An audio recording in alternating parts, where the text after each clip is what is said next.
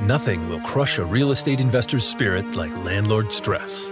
The difference between being successful and miserable in managing properties is education. Welcome to Landlord University, where landlords learn. Landlord University is recorded from inside the RentPrep office, where Stephen White and Jeff Pearson share the lessons learned from working with some of the most successful landlords.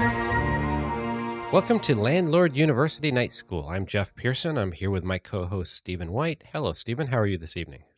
Pretty good, Jeff. I picked out this next topic, talking about dealing with children and how landlords have to deal with children. And I know that whether it's spoken or unspoken, but a lot of landlords don't like the idea of renting to children. And as we know from other episodes on the podcast and even in the news episodes talking about familial discrimination, you can't really, unless you're running a senior community, you can't specify that that children are not allowed. So I was doing some research and I found a really great site. It's called the Housing Rights Center. And, from a landlord's perspective, I always find these websites very interesting that are geared towards addressing or answering a lot of questions, not only from landlords, but from the tenant's perspective too. Yes. As a landlord, you want to know what's on, from the tenant's point of view. What are they thinking? What are some of their concerns? What are they asking about? So interesting website. Check it out if you're a landlord for sure. But I found a handful of the most commonly asked questions when dealing with children in rental situations. So I thought I'd go over them and give the response from the Fair Housing Authority to each of these questions. Sounds good. So the first question, landlord receives a rental application for a 2-bedroom unit from a family of 4, 2 adults, 2 children. One of the children is a boy, the other is a girl. The landlord turned them down because he thought that the children should each have a separate room since they were different sexes. He wanted to know if that was legal. Of course, the Housing Authority, Fair Housing, said no, it's not. You cannot require that children of opposite sexes have separate bedrooms. These decisions are within the parent's control and not the landlord. So, classic case of the landlord using what he thinks is good judgment. And to a lot of us, that is very good judgment. As a parent, I'm on the same page as that person. Unfortunately, you're a landlord in this case and not a parent. And so you have to let the parents be parents. And as a landlord, you can't make that decision that, your place is not right for them because, the brother and sister are going to have to share a room. Right. So that one's, again, another good episode of familial discrimination. So then we've got the next one is a 2-story apartment building. They don't rent apartments above the first floor to people with small children. In this case, the landlord's afraid that small children could fall off the balcony. He doesn't want to get sued for it, wants to know if that's legal.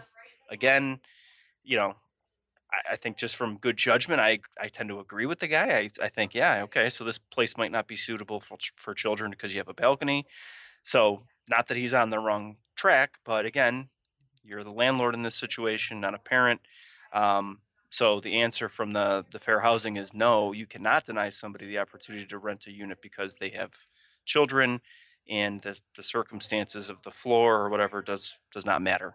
So I think the bigger issue there, the bigger concern would be whether or not the railings on that balcony meet current legal guidelines. Yeah.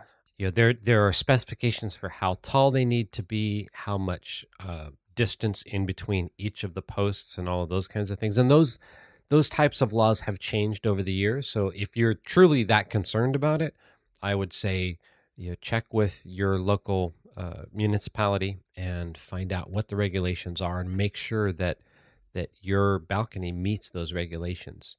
Mm-hmm. And then you're protecting yourself as best you can and protecting your tenants and their visitors. Yeah, I didn't even think of that, but that could have been a distant concern for the landlord too, is, this isn't up to code. Mm-hmm. I don't want the kid here, but yeah, I agree with you. If everything is where it should be up to code, then you got to trust that the parent's going to keep the kid on the balcony and not flying over it. Exactly. So, all right.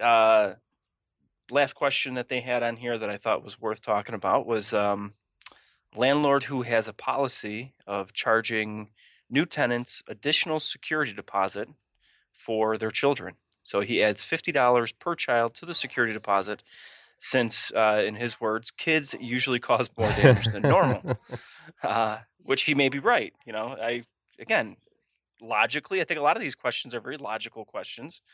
But again, from a legal perspective, it's discrimination. You can't treat them differently than you would somebody who didn't have kids, based on their, again, the familial status.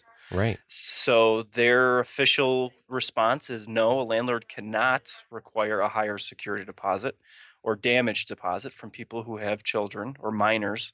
It's important to point out that legally 18 and under, or under 18, I'm sorry, is classified as a child. Okay. So they address that here, people who have children or minors, um, and they even cite a court case. So California Supreme Court versus, or in Wolfson, federal fair housing law amended in 1988. It's unlawful to set deposits based on the stereotype that children as a class cause more damage to property than others. So if somebody really wanted to think about something like that, if they were to create a policy that said that they have a standard security deposit and then an additional $50 per person, Mhm. if they didn't specify children, there's nothing theoretically against that. Yeah, it's specifically when you identify a class. Mhm. So you're exactly right. And matter of fact, and really interesting statistic that I found on the same site is, according to the U.S. Department of Justice, 24% of the complaints that they receive each year involve discrimination against families with children. So Wow. it's a huge issue. And again, I can see from a landlord's perspective them saying, I don't want kids, or I want to address these issues up front. And so they put it in their marketing, they put it in their agreements, their lease agreements, and they're doing these things that again seem logical, but you can't legally do it. Um, so again, Yeah. it's something that we see a lot of times, the landlords using uh, regular logic instead of legal logic. Mhm. And it's important for people, again, we go back to the whole concept of running this like a business. And as a business, you have a responsibility to maintain your your approach to things. And in the case of discrimination, you can't discriminate. Mhm. You have to establish your own guidelines based on legal principles as to the type of tenants that you want. And then when you get the applicants, you compare them against each other and make your decisions based on the legal aspects of what those tenants bring to the table, the good Mhm. and the bad. Right. But when it comes to things like discriminating because they have children, it's not something that you can do. I agree, and I hate to lump anybody into any specific category or anything like that. And um, you know, I think my experience, especially from a credit background, a credit perspective, the most litigious people that I've ever seen or I've ever had to deal with, um, are very, very aware of their rights and are usually looking for these type of situations to present themselves, opportunities, That's sometimes, if you will. That's a good piece of information. You think that Yeah, you're going to stay away from the problems by not renting to this person or this class of person, when in fact you may be opening yourself up to more lawsuits. That doesn't mean that you're going to end up that you're going to lose the lawsuits, but right. they know their rights, as you say, and they're not afraid to file a lawsuit, which means you have to spend the money to get an attorney, to go to court, and do all of the things to protect yourself or defend yourself. Right. And if you just try to keep things more on the straight and narrow, you're probably going to be in better shape. I agree completely. I think that, again, we've said it before. A lot of times, landlords kind of create their own problems. So, in this case, just knowing the law, being careful with the language in your marketing. Don't put a sign up that says "No kids allowed" or anything like that. Right. Those are the landlords that are just screaming for trouble and asking for it. So, um, I would leave anything specific to children out of it and just deal with it, like you said, on treat everybody on the same sort of page, on the same level. Yes, exactly. Well, great, Stephen. I think that wraps up another evening of night school. I'll look forward to talking with you tomorrow evening. All right. Thanks, Jeff. Thanks for listening to Landlord University. And remember to visit rentprep.com/landlordu to see show notes and access free resources like forms and guides. And be sure to check out Jeff Pearson hosting his own hit podcast at thementorimpact.com.